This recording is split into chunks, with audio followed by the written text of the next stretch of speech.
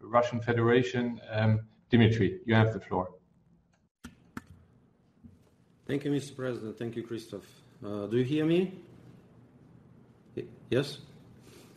Mr. President, I'm sorry to say that we abstained on Syria cross-border mechanism draft because we are disappointed how the penholders conducted the whole process.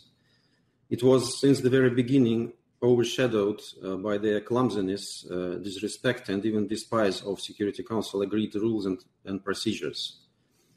We could have arrived to this result much earlier, and one most important border crossing to Idlib is what Russia was proposing since the very beginning. I also have to say that what we're having now is not an AOV, an exchange of AOV, because we agreed that AOV are presented in written form. And your decision to hold this round of speeches is also against the agreed procedures. I also have to say, since we started this exchange, that the hypocrisy and double standards of our Western colleagues attained unprecedented heights during the negotiations. They were ready to jeopardize cross-border mechanism, but to delete passages on unilateral sanctions and increasing role of cross-line deliveries. But this will not deceive anyone.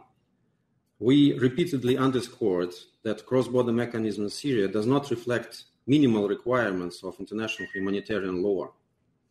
The UN still has no presence in Idlib de-escalation zone, which is controlled by international terrorists and fighters. Therefore, it's impossible to monitor and to control how humanitarian assistance is delivered and who are its final beneficiaries.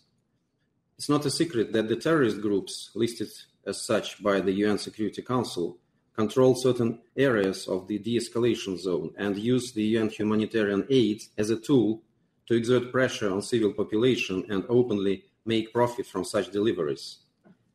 Direct as well as indirect proofs of these acts are becoming more and more numerous.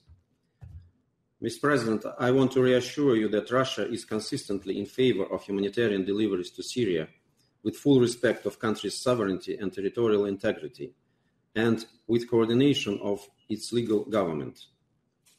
This issue should not be politicized. So what we have today, our discussions today, is not about humanitarian deliveries to Syria.